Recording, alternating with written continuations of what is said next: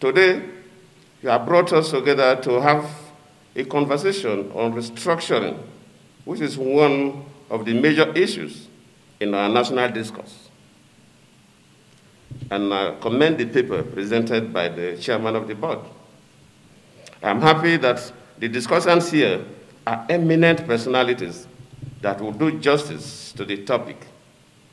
I commend the Daily Trust Media Group for bringing these eminent Nigerians together to brainstorm on this topical issue that has seized the attention of our country.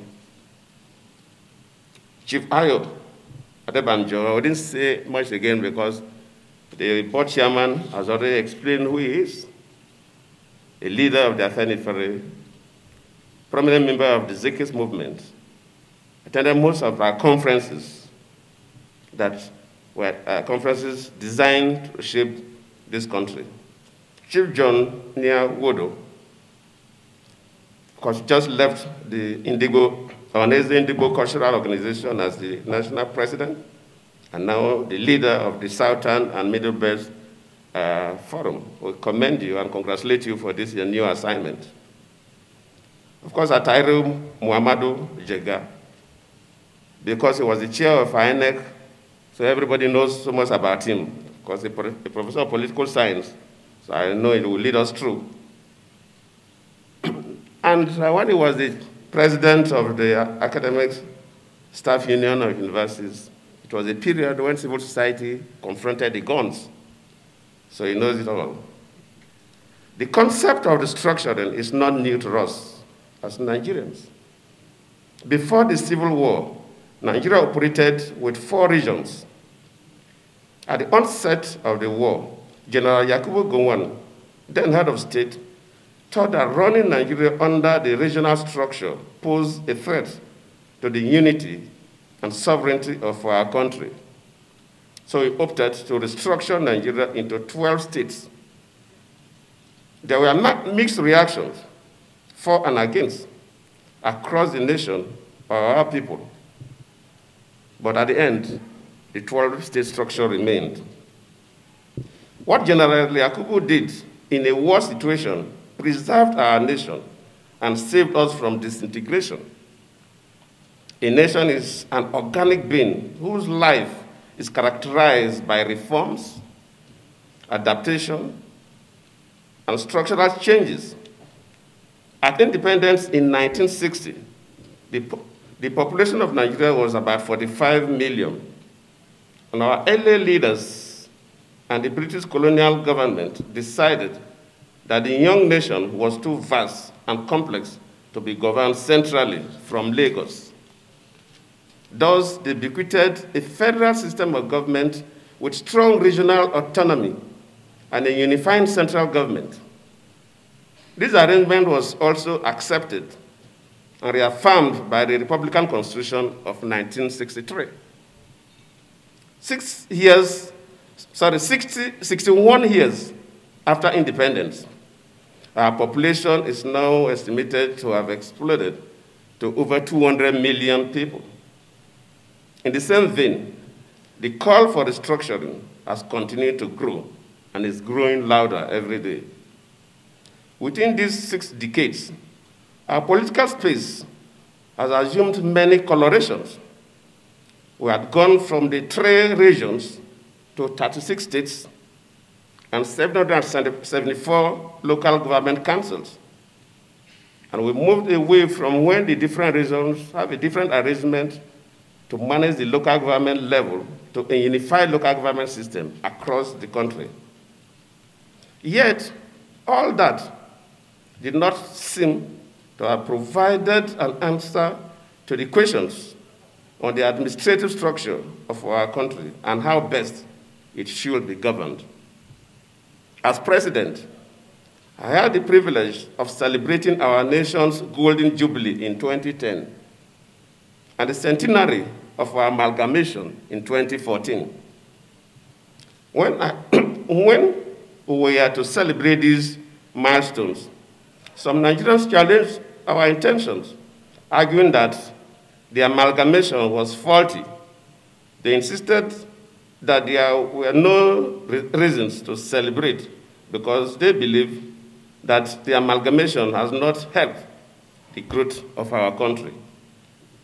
My belief is that all nations have their unique history. Professor Jiga will tell us, as a professor of political science, the amalgamation is not the problem, by my belief. Rather, there was too much emphasis on divisive politics, and this has greatly affected our nation's unity. It was the need to address these issues that my administration elected 6 years ago to convene the 2014 National Conference, which I inaugurated on March 17, 2014, in Abuja, for the specific purpose of addressing some of the issues that have been agitating the minds of our people. As a country, we have our peculiar challenges, and we should devise means of solving them. But we should not continue to vent our spleen on the amalgamation. As Shakespeare in Julius Caesar said, the fault is not in our stars, but in ourselves.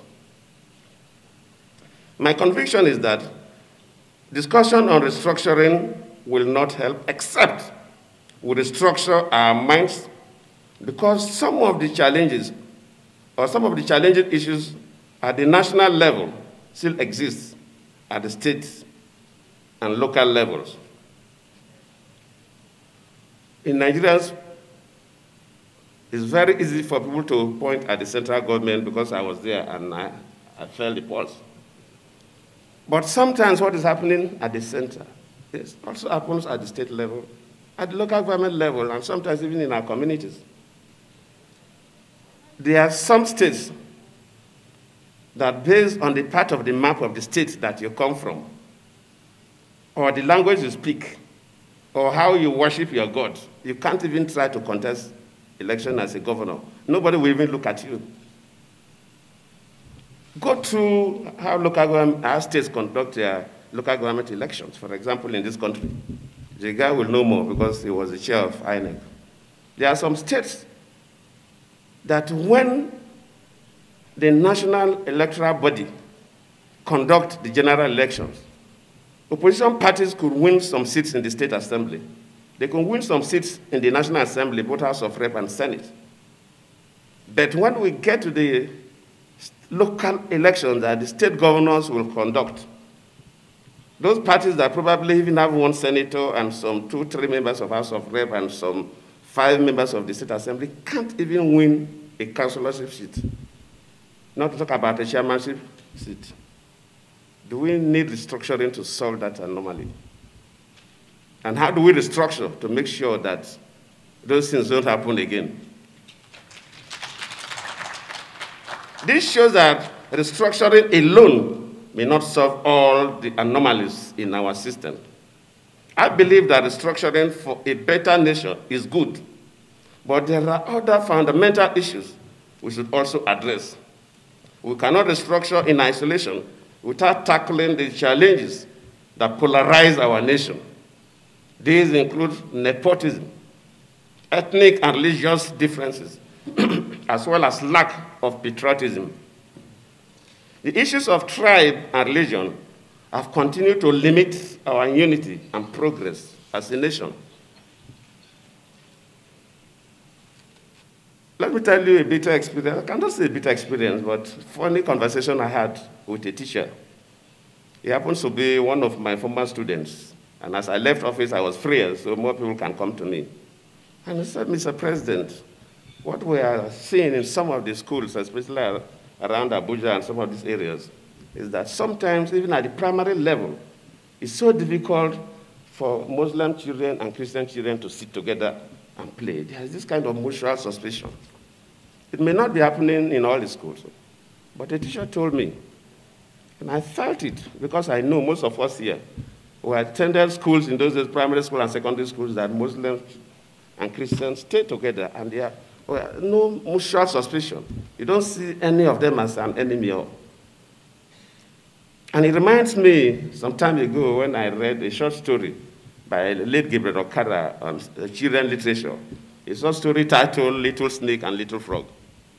And that story goes that there was a day the little frog, the baby frog and the baby snake went to play, and they enjoyed themselves playing.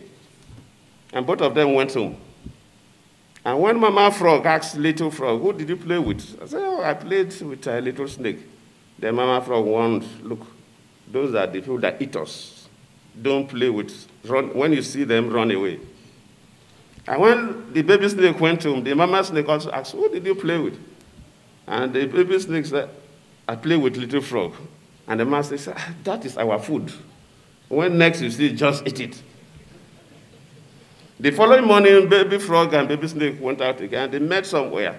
From a distance, baby frog stopped, was no longer moving. Now baby snake said, come, let us play, come. Then the baby frog said, no, what your mom told you, my mom also told me. And baby frog turned back and started running back home. Some of our conversations in this country is taking the dimension of baby frog and baby snakes. We are making our children to hate themselves instead of our children coming together collectively to build a nation. Leadership is like giving care to a sick person. Society and individuals are almost the same. If you have major problems, sometimes the drugs doctors will prescribe at the first level of treatment will be different as you continue to progress and improve. So is nation building. I would like to refer us to the experiences of 2 African countries which attempted to tackle the problem of diversity from a different perspective than ours at independence. Tanzania, under the leadership of Julius Nyerere, and Ghana under Kwame Nkrumah. I may not go to specifics because there are professors of political science here. They went to the extreme to advocate one-party state, which leaned towards the left. They were first a bit to the left. Both leaders emphasized strong national governments to promote national unity and patriotism, which departed from our own regional approach, which was based on strong regional parties and political competition for power between the regions.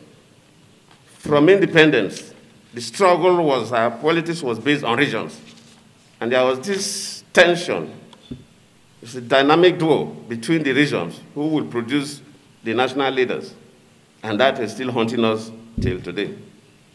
Let me state for the record that I strongly oppose both the philosophy and the idea of one-party state. No, I don't believe that is the best.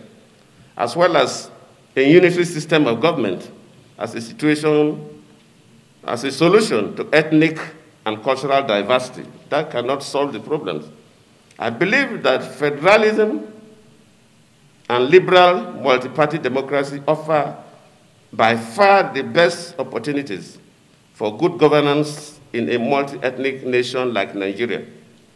Yet, it is obvious that the initial emphasis of Tanzania and Ghana on promoting national unity, patriotism among citizens, and strong national parties that cut across ethnic, regional, and religious divides, and leadership orientation that promotes fairness, justice for all, and love of country have helped both Ghana and Tanzania in their journey of nationhood. It has helped them to better manage some of the extreme ethnic and religious divisions that have dampened the unity and progress of our own country. I remember last October I was in Tanzania. I led the African Union team to observe their elections. And I had a conversation with the foreign minister, a cerebral professor of law, quite a senior person. And he told me, we were looking at the Nigerian structure and the Tanzanian structure. I said that he worked with Julius Nyerere, that sometimes some people don't know why Julius Nyerere opted for a one-party state. As at that time, Tanzania was a very complex country, so many tribes, so many languages. And they have two major religions, Christianity and Islam. In Tanzania main area, Christianity and Islam is almost like 50-50. But Zanzibar, which is a semi-autonomous part of Tanzania, Muslims are just about 80 or even 80-something%. Christians, I believe, less than 20%. So you have that kind of structure. So that Julius Nyerere said he was going to do two things to unite his country. First was one-party state, that if he takes multi-parties, some parties will take religious angles and polarize the country based on religion. Some parties will take ethnic lines and will polarize the country based on ethnicity. Then the second thing he did was, these multiple languages they were speaking will not help them. And that he has to encourage one major language. And luckily for him, which in Nigeria we don't have Pan-East African language, the Swahili. So encourage the teaching of Swahili at the primary and the secondary level, to the extent that all their textbooks were translated into Swahili. So Swahili and English become the lingua franca, and they emphasize more on Swahili that is even spoken by some of the tribes. So everybody now speaks Swahili. So in national conversation, they use Swahili. Even if you go to observe a lecture, anybody, you can talk with anybody if you understand Swahili. Some after finishing secondary school, they are not even so fluent in English, but everybody speaks Swahili. So that one-party system and the common language that all of them use, try to unify them. They still have their political problems, but it's not based on religion, it's not based on tribe. But well, just like I say, every society evolves. When Julius Nyerere left later, the president then felt that they should go multi-party. And a referendum in 1992, a referendum was called, and 80% still voted for one party because they believe that one party is helping their unity. 20% voted for multi-party. Julius Nyerere was still alive then, but he encouraged them that, look, yes, 80% voted for one party, but the whole world is going multi-party. Tanzania cannot be left behind.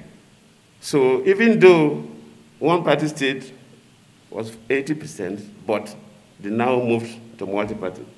But even as they moved to multi-party, the Nyerere's party is still the only party that continues to win presidency till today.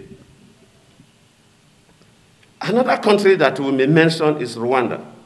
Rwanda is another recent example where polarization on ethnic lines nearly destroyed that beautiful country in 1994, leading to extreme inter-ethnic hatred, anarchy, violence, and killings. It is the recent example of genocide. Today, Rwanda has stepped back from ethnic bigotry and division to a system that emphasizes national unity and leadership performance and patriotism. Rwanda has made tremendous progress along this path. So Rwanda was a basket case in 1994. Today they have gone out of that because of some reforms they have done. These three countries are by no means the only models. I'm not advocating that these are the models Nigeria must copy and paste, but I just use it to illustrate that a country is an organic system that we can evolve new ways of doing things and make our country better. As leaders at different levels, we should encourage a healthy conversation on restructuring and reforms that steer national pride and love and faith of our citizens in our beloved country. Nigeria is still the greatest gift history has bestowed on us, and of course the black race, with our huge potential for greatness, prosperity, and happiness for our people. Nigeria as a nation, we can say it's blessed. We are not saying it's 100%. Sometimes we exaggerate what we have. But even if you look at the environment, we have the Atlantic Ocean that most countries are not exposed to the oceans, that we can move from there to any part of the world. And even if you look at the vegetation from the mangrove swamps within the Niger Delta to the rainforest areas, to the Guinea Savannah, Sudan Savannah, and the Sahel, we have flat lands, and we even have the hilly parts, like Mambila Plateau area, that you can even grow subtropical plants. Of course, in terms of minerals, too, there are all zones of this country have some minerals. Some have been developed, some not yet developed. And the most important thing about Nigeria is that we have the human beings with the very cranial capacities that they are making impact across the world. These human resources can make significant changes. So if we manage ourselves well, it will continue to be a pride to the world and the black race. But like every other nation, Nigeria is a project in progress and should confidently discuss our experiences and fashion out solutions to improve on our performance and the well-being of all citizens. We should all do our little best in our little corners to overcome the challenges we face and work hard to reposition our country for a greater and more prosperous tomorrow for our children and grandchildren. This cannot be achieved without deliberate effort to promote national unity and love of country by all our leaders and our citizens. We owe ourselves and the coming generations a duty to reduce the bile and embrace one another so that restructuring for a better and greater Nigeria can be meaningful and can guarantee the nation's economic development and the welfare of our citizens. We should never lose hope in our nation, for the future is still bright. With the robust character of our people and the unbeatable resilience of our spirit, I have no doubt that our country will continue to be great. May this platform shed more light on our path forward as a nation.